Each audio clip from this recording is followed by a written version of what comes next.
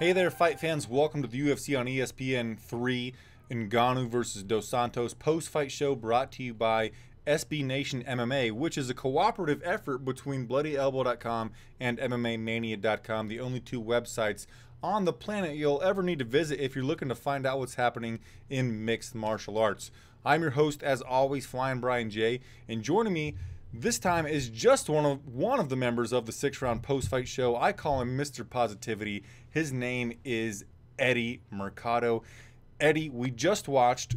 Wait a second. Let me get something out of the way.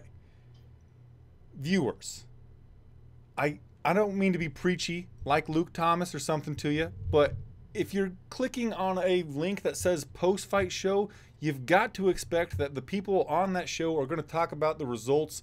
So I'm not going to warn you about spoilers from now on, but that was your warning. Here are the spoilers. Francis Ngannou put Junior Dos Santos down in 1 minute and 11 seconds. Eddie, is Ngannou the scariest man on the planet? First, I got to say happy birthday to Major Zane. He's probably like 300 years old or something, and I'm sure he went back to his home planet of Remulak to Narfel the Garthok, as he always does. So big shout out to him. He'll definitely be missed in his expert analysis. I'm sorry, what'd you ask me? Oh, Ngannou, is he scary? Fucking A, he's scary. No, is he the scariest man on the planet?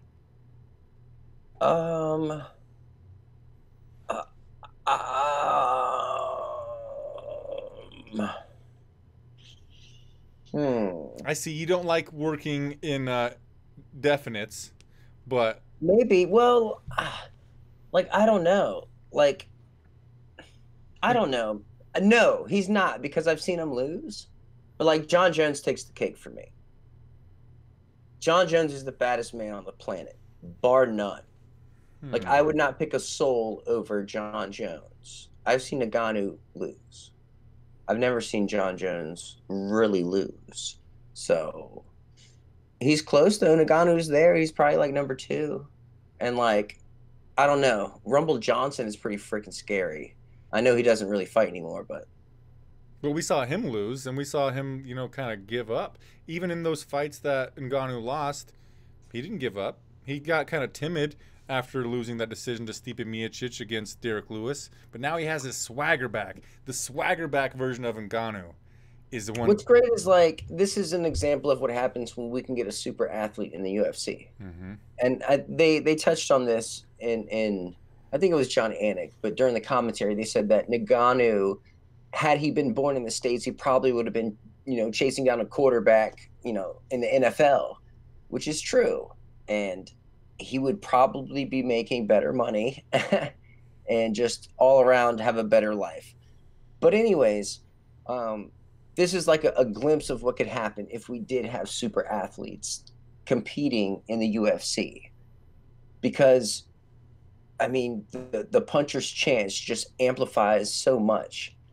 And I love that. It's like what's going on in the light heavyweight division should be going on in heavyweight division, but we just don't have those freak athletes.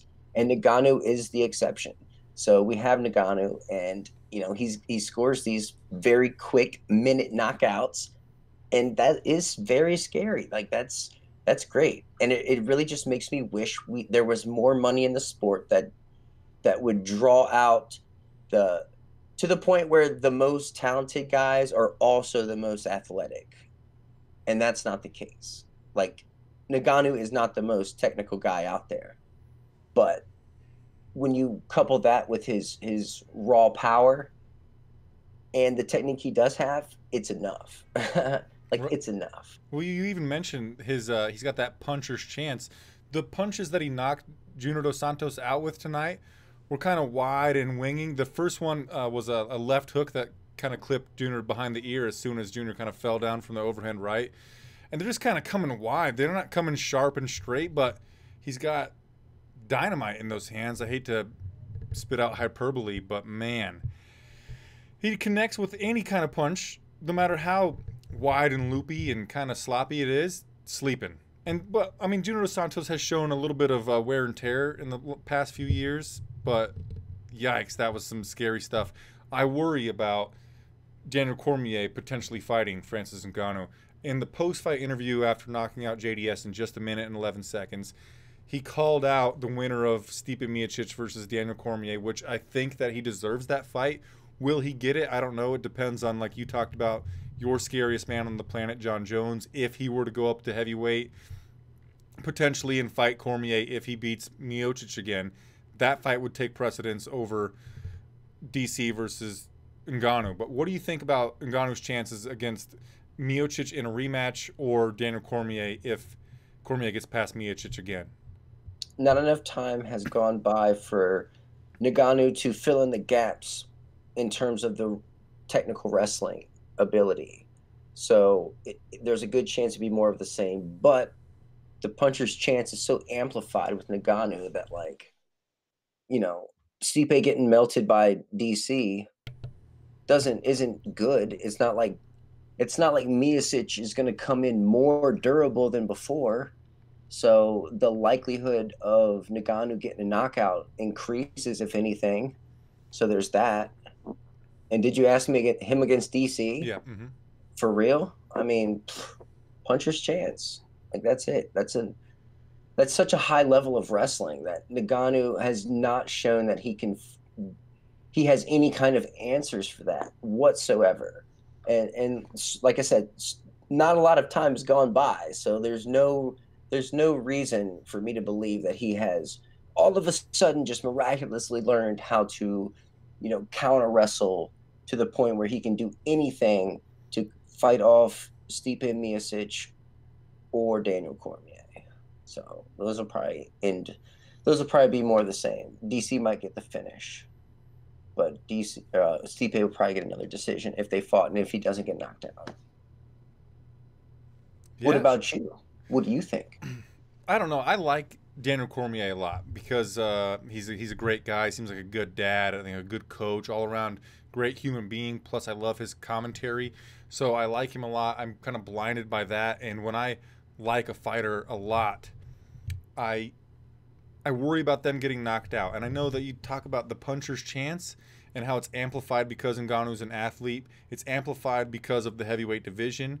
It's amplified. Like, Cormier has to close that distance. He has to. And in that space, like, so it could be Cormier getting a rear naked choke like he did on Derrick Lewis. It could also be like an 8-second knockout because Cormier absolutely has to close the distance. He can't be at distance with him. I mean, he can be way the heck out here or way in here, but it's that middle space where I would super worry about Daniel Cormier's chances. I would like to see the rematch with Miocic if John Jones were to decide to go up to heavyweight and have the trifecta with Daniel Cormier. That'd be a lot of fun. But I don't know. Part of me also thinks that after the Miocic fight, Cormier might retire. He said he was going to retire this year in March because he turned 40, right? But then he put that off to rematch Miocic and maybe fight Brock Lesnar. I think that we might just see Cormier retire. Tonight on the broadcast, they revealed that Cormier's got this new series. It's called Detailed Inside the Mind of Daniel Cormier, where he breaks down some high-profile fighters. His first one is going to be, or is, Amanda the Lioness Nunes. He's got that set up for him. He's got the commentary set up for him. I think he's already kind of moving himself out. Yeah, setting himself up for a life after fighting, that's for sure. And, like, that's cool. I'm happy to see that. Like, anyone who wants to go out on top is cool with me. This is a sport where all of our heroes will eventually get the snot beat out of them, and it's tough to watch. But it is what it is, and that's why I love Floyd Mayweather so much, because he's such an exception to that rule, and it's such a hard rule. So it's nice to see guys go out when they're on top. And DC has a chance to do it as long as he doesn't get that John Jones trilogy fight, which doesn't really need to happen for any kind of, like, like, DC lost in every way, shape, or form. There's no real need for it outside of they just don't like each other. And, like, it would probably do numbers just because, who wouldn't want to watch two of the greatest go at it at any weight? Yeah, do gigantic numbers. You mentioned that it's not very often that we see our heroes or our favorite fighters get out of the sport before, it's a sport where brain damage is imminent, essentially. One of my favorite commenters on my live play-by-play tonight said that he could see the main event of Ngannou versus JDS ending one of two ways. JDS kind of jabbing and moving his way to a decision, or by getting CTE. And I know that's pretty severe, but he was kind of right. Yeah, that was tough, man. JDS, he just overcommitted. He overcommitted to that overhand right, and then his defense was running away, and Ngannou wasn't going to let him get away with that, and he punished him for it. And he capitalized on it, and once he had him hurt, he didn't let him off the hook and just punished him until he got the finish.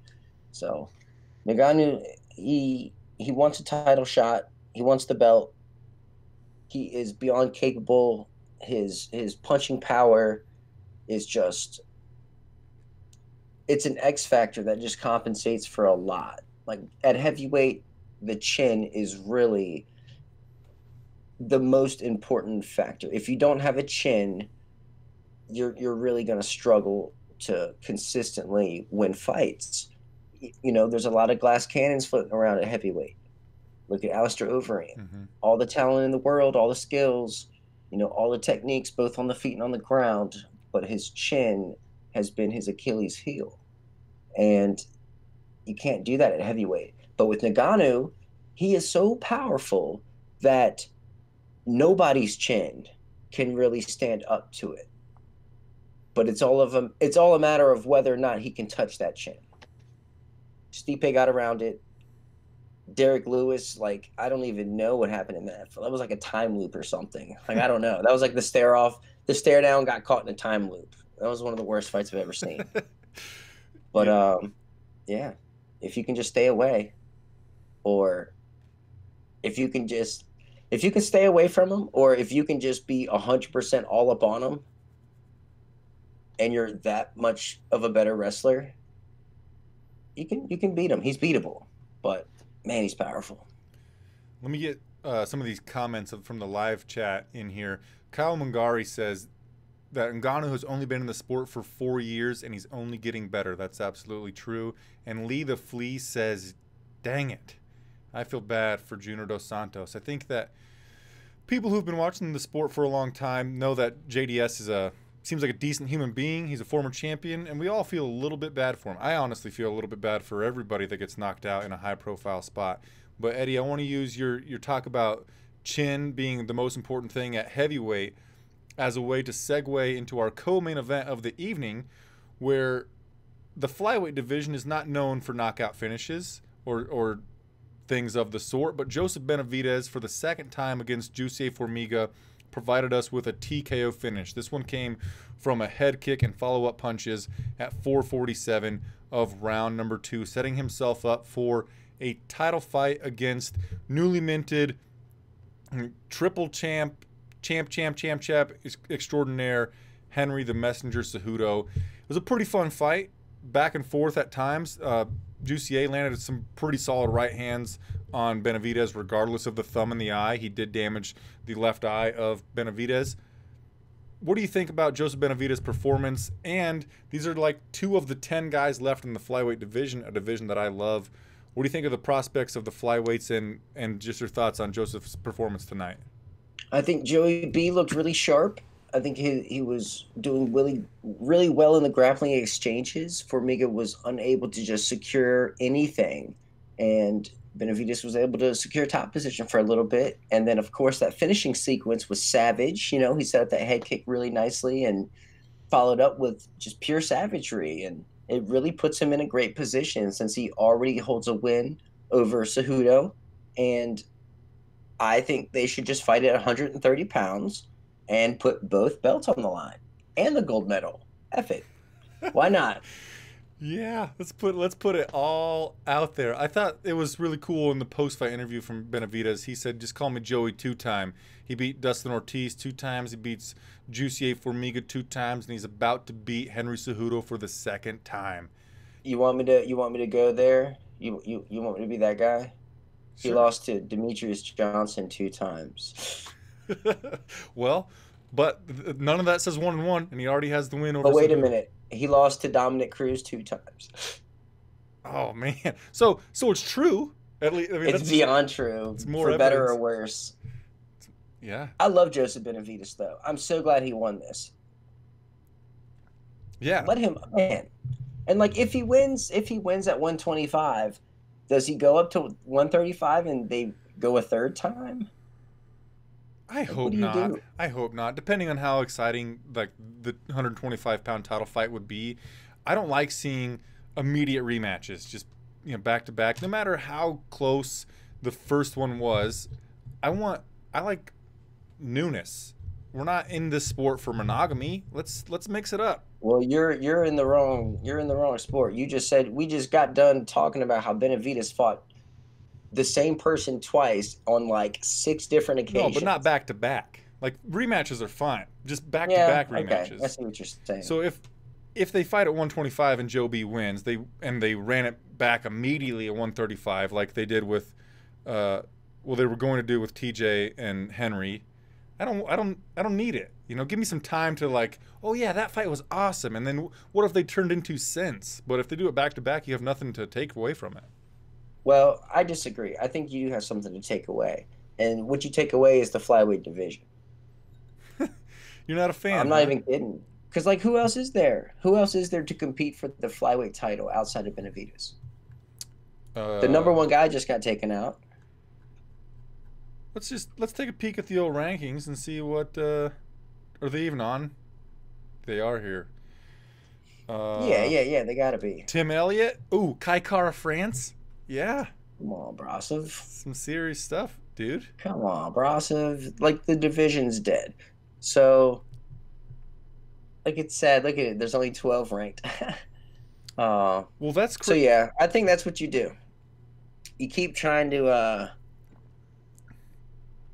Well, if Benavidez loses, the division dies. If Benavidez wins, he can be a champ and let I don't know Pantoja get a title shot, and just slowly just keep weeding out the flyweights, keep sending them all to one championship.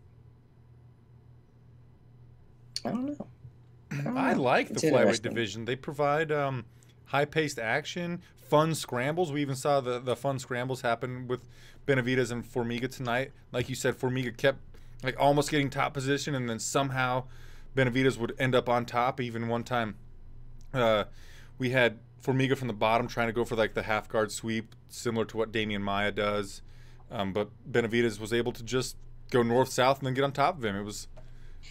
And that's some real flyweight shit too. Mhm. You know, that's you don't see that in the heavier divisions. They're just the anatomy of flyweights is so different. It's going to be missed when it's gone, but like let's stop pretending like it's not going away just because Dana said it's staying because Cejudo's a champ. I'm gonna hold on. I'm gonna hold on to the dream, Eddie. I'm gonna keep that there. Maybe. Okay. Here's what Well, if you're going to do that, then answer me this. Mhm. Where's number 13, 14, and 15 on this official UFC.com rankings list? They are going to be signed from Dana White's Contender Series in the next few weeks. I don't know. What I was hoping is maybe it's true. Is like they were like, well, this group of flyweights just aren't selling.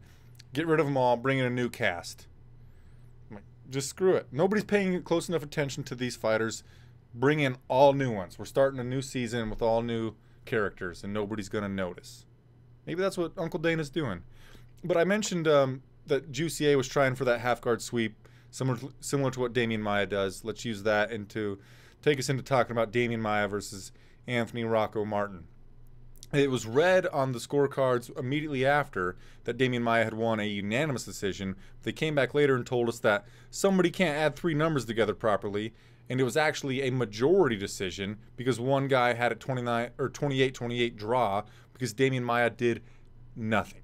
Absolutely nothing in the third round. He circled to his left and he didn't even fake strikes. Just nothing. What did you think of Damian Maia's performance tonight?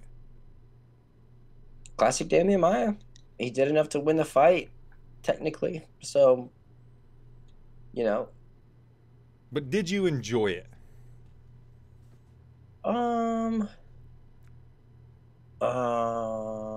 hmm.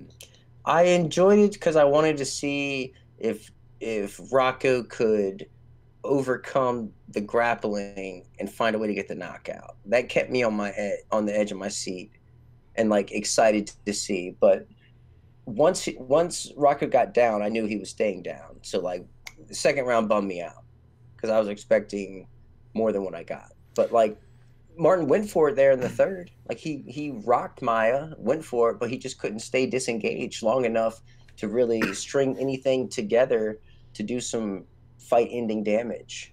Came close, but it just wasn't enough. Speaking of going for it, what do you think about Rocco Martin going for 2 guillotines in round number 2 instead of getting his hips away, pushing the head to the mat? I mean, maybe he thought, I can't get this done any other way. I got to go for this guillotine. But I didn't think it was the best thing to do. He needed to just keep the fight on the feet where he rocked him in the third round. But what do you think about him going for those guillotine chokes? Oh, man. I think I understand why he did it. It's like if he felt like he was going to be getting taken down anyways, maybe he can use the guillotine to use the momentum to kind of to roll Maia and get on top. And he's got wicked guillotines. And like, it might be hard to resist that, you know, if you can be someone if you submit Damian Maia, like, what's cooler than that? Yeah, I mean, I suppose, yeah. In short, I thought the fight was rather lame. Damian Maia only landed 2 significant strikes in the whole 15 minutes, and he won by getting Rocco Martin down and holding him in staff pose for 75% of the 15-minute bout. Not that great. I liked it. I mean, I guess, I don't know. Maybe I'm weird. I fucking liked it. No, but that's good, because that's why you're here. Mr. Positivity. I was just... have you seen Damian Maia versus Jake Shields? Yeah, but I don't remember it. Okay. That answers my question. I love that fight. Like, absolutely love it. And I don't even know if a single punch was thrown. So, like, you might be like, oh, man, that fight sucked. And you don't even remember it. So, like, obviously it didn't stick out to you. But I love that fight. But you have to be a grapplehead to, like, really appreciate what's going on there. I thought there was a long stretch of time in the second round. Well, with like 15 seconds to go in the round, the referee did stand him up. But Damian Maia wasn't wasn't trying to improve his position, wasn't trying for anything, just holding Martin in staff pose at the end of the second round. And I'm like, referee, what do we do? Like, I like grappling when they're trying to improve their position, they're trying to work for submissions or do anything at all. But Maia was just holding him there. Like, what the heck, man? You know? Yeah, I like Damian Maia, though. He's always been a favorite of mine. And I can't believe he's still fighting. Talk about longevity. Like, it's amazing that he's still at it. And that might be a testament to jiu-jitsu and, like, his style and his willingness to just not brawl with people. Well, I think and, like, how bad of an idea that is. I forget. I think it was after he submitted Carlos Condit when, like, Condit said that one strike on the ground that Maia hit him with, like, was one of the most jarring strike he had ever been hit with. And Maia countered with, like, whoa, man. My goal was, like, to make people not want to fight anymore without, like, actually hurting them. So, yeah, that's a testament to his style, which is very admirable. And he is kind of a unique player in this game of mixed martial arts where he's got that specific style. It's the gentle art, which is pretty cool. It just lacked a little something in that fight tonight. But let's skip down from Vince Pichel decisioning Roosevelt Roberts to Drew Dober knocking out Marco Polo Reyes. I think that has to be one of the highlights of the night. Drew, in the post-fight, said that he went in there knowing that he has power in his hands. He just wanted to get his foot on the outside, throw some hooks, and touch Polo Reyes. And touch he did. He finished him in 1 minute and 7 seconds, and every single strike that he threw seemed like it had a lot behind it. If that's just touching, I'd love to see him throw in full force. Yeah, I mean, he straight up stormed his castle. He stormed his castle, and that was good to see because I like Drew Dober. He seems like a chill guy. Seems like someone you would want to have a beer with, and like I don't know, he's just never been really a complete fighter, and he hasn't really been a consistent fighter. But oddly enough, he's won like 4 of his last 5. And it's like, wait a minute, when did this happen? Like, when did you all of a sudden start stringing together a bit of a streak? But here he is, 4 of his last 5. Like, who remembers him winning that much? Yeah, and 2 of those are knockouts, and one of them was a fight of the night. I think of him as more of a decision guy. I picked him on Verdict MMA for a decision, and he goes out there and just, like you said, storms the castle. Went right over the moat, dropped down the drawbridge, and whooped his ass. Yeah, it was good to see. It was good to see out of Dober. Because, like, he's got some really pretty striking, but sometimes it's a little heavy. It's a little more on the volume side and not so much on the power side. So it was nice to see his hands really do some serious damage out there. And it was just right away. Like, Polo Reyes had 0 moments in this. Like, none. Yeah. And I wonder if Dober's going to win a performance bonus. June's usually here by now to tell us what the real post-fight bonuses were, but on the main card... Okay, let's talk about Alonzo Menafield, Paul Craig, and then we'll talk about our imaginary post-fight bonuses, if that's okay with you, Eddie. Alonzo Menafield goes out there against Paul Craig. Craig wanted to pull guard because he's won like 2 of his last 3 fights off of his back.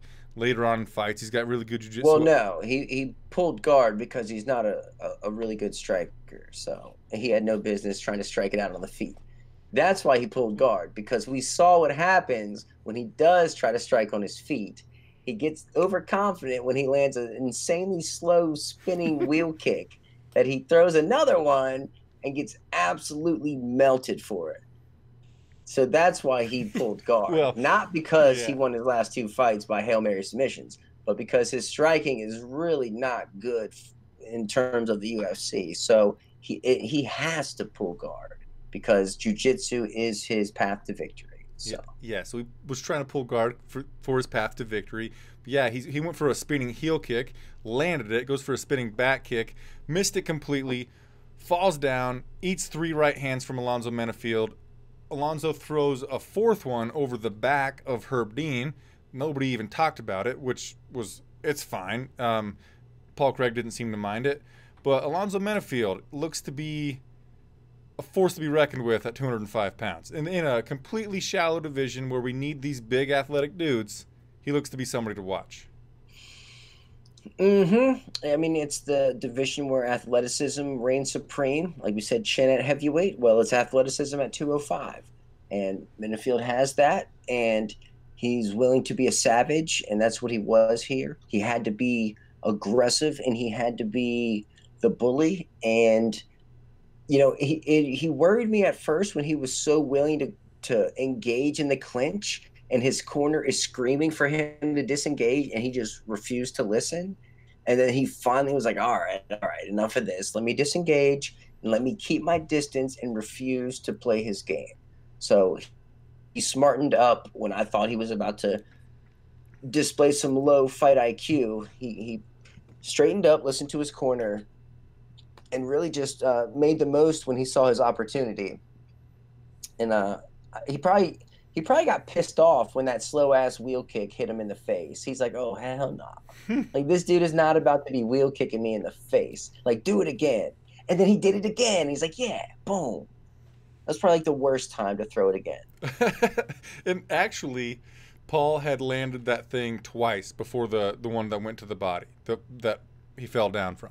He landed the spinning heel on the guard the first time. It was a little better the second time, and then the third one is what got him crushed. So yeah, maybe he was like this this slow son of a gun. But I like Paul Craig. He's a funny character in mixed martial arts. The Bear Jew is a funny nickname.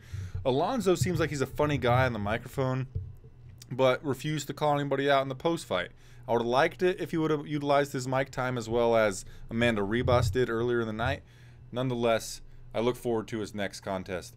Eddie, let's talk about our post-fight bonuses. We give out 5, or a total of $250,000, because we're not actually giving anybody any money at all. So who would you give your performance bonuses too. You can give out 5 performance bonuses, or 1 fight of the night, 3 performance bonuses, 2 fights of the night, 1 performance bonus, whatever you want to do. Would you want to know the real ones first, or you want to give out some? I'm gonna go through mine first. Let me see. So I'm gonna give out 1. I'm gonna give out 2. I'm gonna give out 3. I'm going to give out 4, and I'm gonna give out 5. So it's pretty obvious, I think. So Ngannou, of course, a minute and 11-second knockout of JDS, former champ, insanely awesome. That's special shit. Joey B doing it once again, knocking out Formiga for the second time. That was cool shit. Drew Dober coming out and storming the castle of Polo Reyes, like we said, in a minute and 7 seconds. That's awesome. Alonzo Minifield capitalizing on someone going to the wheel kick well too many times. And, of course, your boy, Eric Anders, going full savage tonight, scoring a knockout in 1 minute and 18 seconds. So all of them, I believe, deserve $50,000, if not more. Actually more. Make it $500,000 a piece. That seems like more suitable. And like, it's sad that we even laugh at that. Like we said, we need the super athletes attracted to the sport, multi-million-dollar deals, so that way they can start training from a younger age. They go into wrestling, they go into jiu-jitsu, get into boxing, get into Muay Thai, and then by the time they're adults, they're full-fledged martial artists and super athletes and making a whole fucking boatload of money. And then we'll finally see what's what. Like what martial arts really work at the highest physical level plus the highest technical level at like the biggest size possible, because that's the pinnacle of the sport. We haven't gotten there yet. It hasn't evolved there. That will be the pinnacle of the sport, in my personal opinion, and that's what I want to see. So I love your pipe dream, Eddie. That would be fantastic.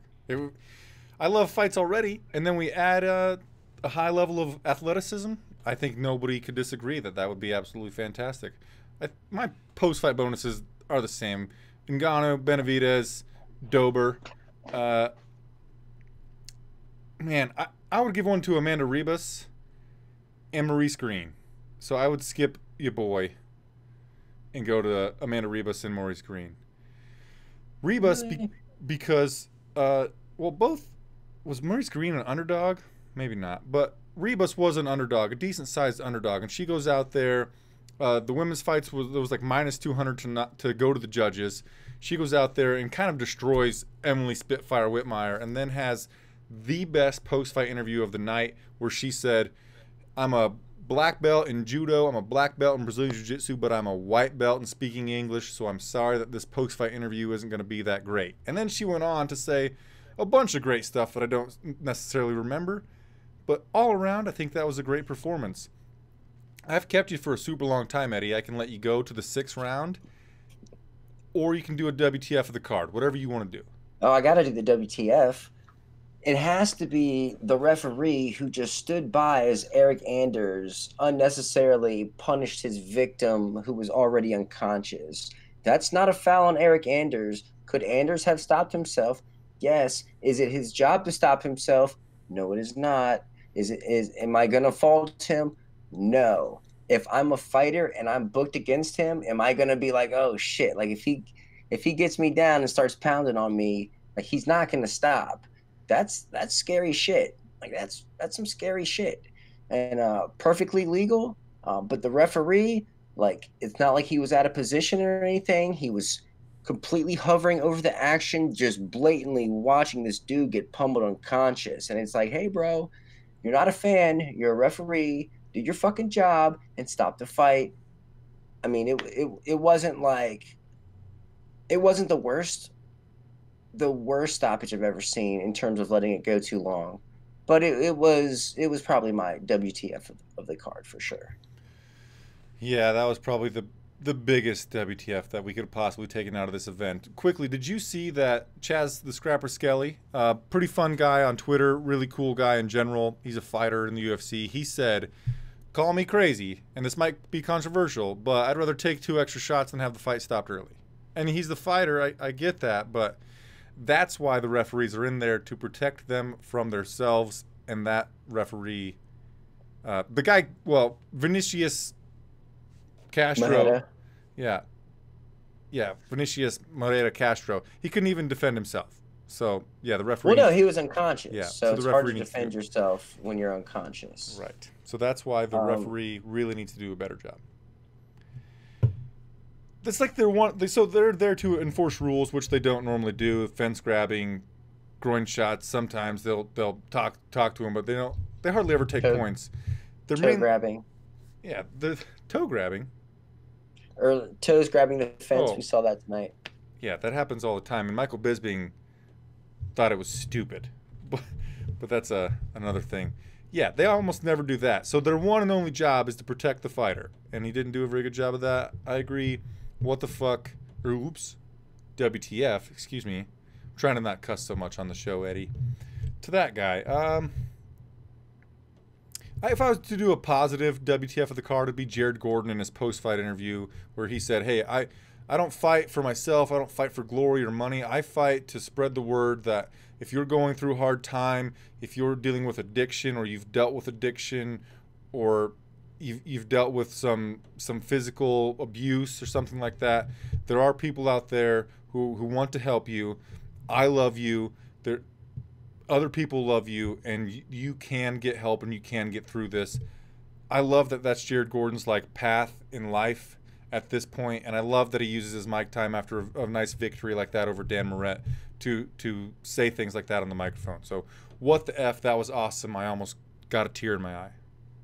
Almost, yeah. You gotta love when fighters have giant hearts, inside and outside of the cage. It's always nice. All right, I'm gonna bounce out of here. I'm gonna go to the 6th round. Find me on Twitter at the Eddie Mercado. Find me over at bloodyelbow.com doing, I don't know what I do. What do I do over there? I don't know what I'm even doing. Like Stuff. results and highlights and some vivisections for some cards and 6 rounds and interviews sometimes, and just have fun and enjoy my colleagues. Oh, big shout out to Zane Simon for his birthday, and big shout out to Steph Haynes. Follow her on Twitter at Crooklyn MMA. She just hooked me up with this awesome care package from Haynes House. It's her own little company. It's like lotions and body gels and just awesome stuff. So go check her out. Check out Haynes House. Check out Zane Simon. Happy birthday, dude. Remulac. All right, I'm out. Well, see you later, Eddie. Thanks for being here, man. All right, fight fans. We are 37 minutes and 43 seconds into this post-fight show. Ordinarily, that's all the longer we go. And that's most of the show being myself and with you guys as my co-host. I see that Rob Amon's here. Rob, let's go into your section of the show, which is known as Rob's Roster Cuts. Who do you think should be cut from the roster after tonight's night of fights? Is there anybody on the card who you'd like to see leave? I think off of the top of my head, and this section isn't meant to be disrespectful. It's just kind of analyzing what we saw tonight, analyzing the fighters' records coming into tonight and then leaving tonight, analyzing how exciting they are, like Dana White would, even if somebody like Elias Theodoro is out there winning more than he loses, but doesn't have a great track record of having exciting fights. Who do you think should leave? Before we get into that, the official post-fight bonuses went to Ngannou, Benavidez, Alonzo Menafield, and Eric "Ya Boy" Anders. There was not a fight of the night. Thank you, June Williams, for providing us with that information. Let's see. Rob's roster cuts, or Rob's butcher block. Vinicius Moreira, Dan Moret, and Junior Albini. That's who he thinks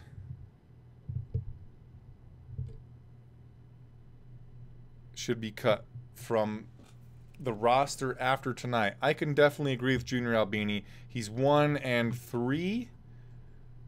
He's lost 4 in a row. His only win was his UFC debut against Timothy Johnson. He lost a decision to Andrei Arlovsky, and then he's been finished 3 times in a row. Once in Ezekiel choke and twice via TKO. So yeah, I think it's fine for Junior Albini to no longer be on the roster.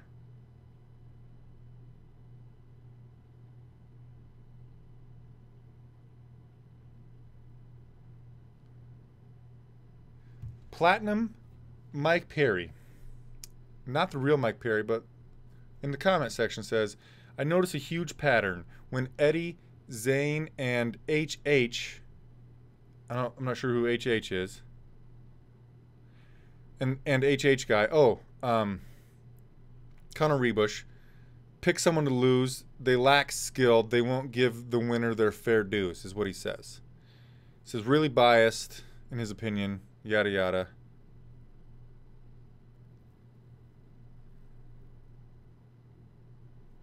I don't know. Did he do that tonight?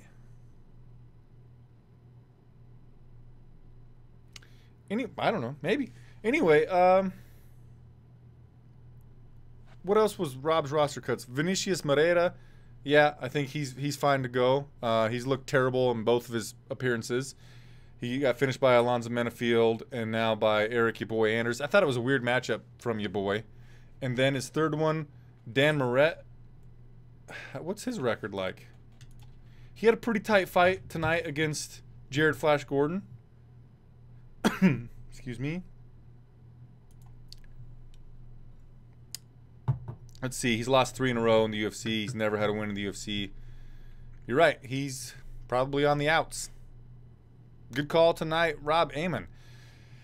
What would your guys' WTF of the card be? And also, what would you give tonight's fights a rating between, let's go 1 and 10. How would you rate the card between 1 and 10? So your WTF and then your rating. Marcus McGahee. I'm sorry that I haven't been involved in the chat as much tonight as I usually am. We did a little different tonight with Eddie. I love talking to Eddie. Perhaps in the future, I'm going to look to doing the show more focused on you guys, the live chat. I think that you guys like it the best that way, so I'm going to think about doing it that way in the future. I want to engage with you guys. I think it's a good time.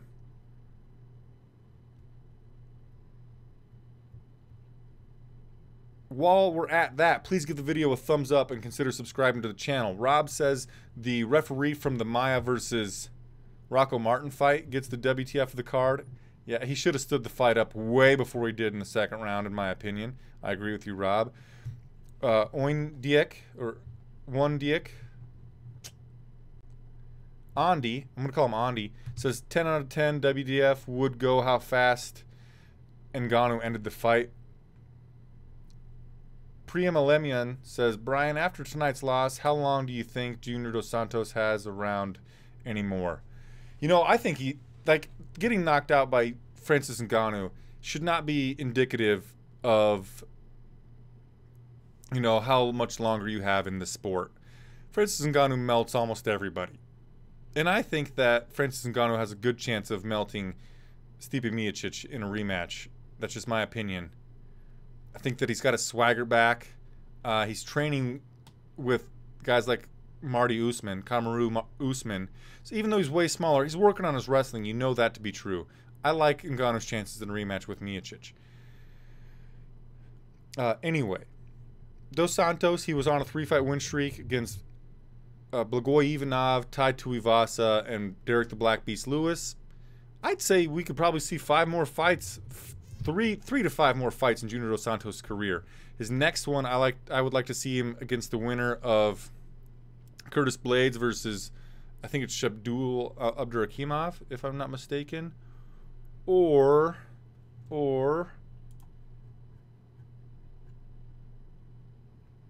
Alexei Oleinik.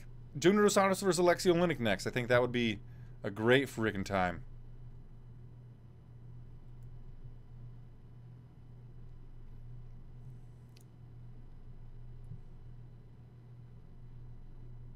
Marcus McGahee says he gives it a 9 out of 10. Priam gives it an 8 out of 10. Good night of action.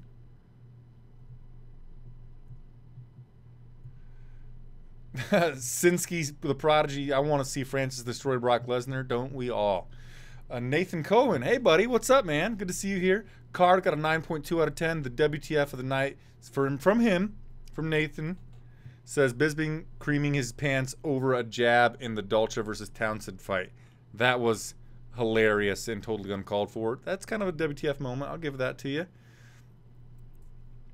Mike Perry says DC is the only one that has a chance against Ngannou.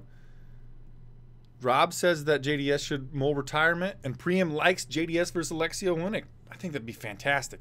What if Alexei Oleinik submitted Junior Dos Santos with a Ezekiel choke?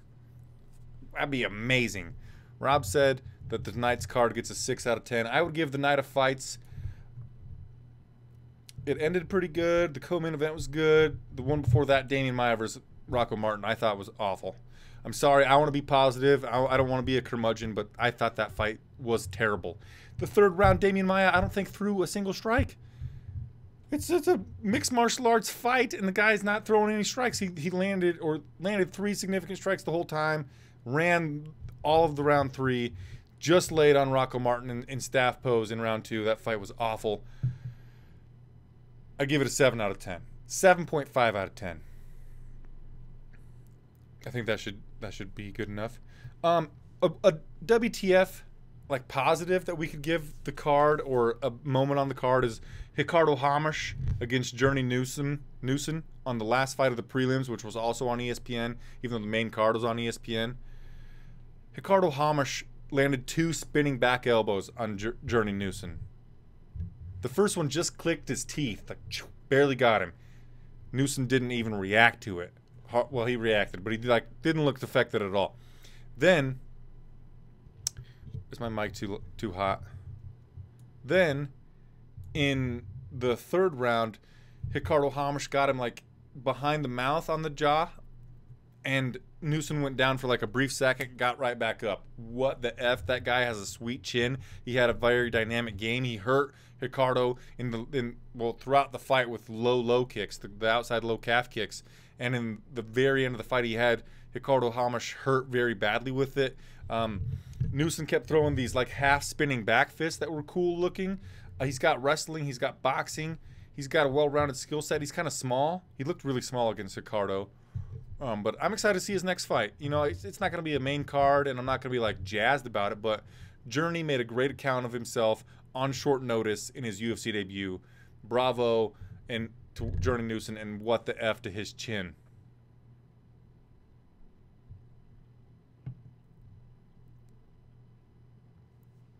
Sinsky the Prodigy says Francis is never going to lose again. I don't think that's true, but he's certainly doing some great things right now. Hey, what do you say we get out of here for tonight? Let's go all watch the post-fight press conference and mull it over while talking about it on Twitter. Oh, Jackson Rounds says I'm super late, but a lot of finishes. 8 is a lot of finishes. 1, 2, 3, 4, 5, 6, 7. So he's giving it an 8 for a lot of finishes. Solid. So there was more finishes than there were decisions, which is pretty darn good. And the only female fight, which they tend to go to a decision, all 3 of them did last week. The only one was a finish, so that was pretty fantastic. Good night of fights, really. Maybe I'll up mine to an 8. Anyway, I'm going to get out of here for tonight, guys. Please give the video a thumbs up. Please do that. My goal is 100 thumbs up on this video. If you could help me out with that, it would mean a lot to me. Follow me on Twitter at FlyingBrianJ. Follow me on Facebook at FlyingBrianShow. On YouTube, youtube.com/FlyingBrianJ. And I'll see you guys next week for UFC 239. I will give my best darn play-by-play that I can muster during the main card portion, and then of course I'll be right back here for the post-fight show. Thanks again, guys, and you have a great evening. Namaste. Or go to sleep.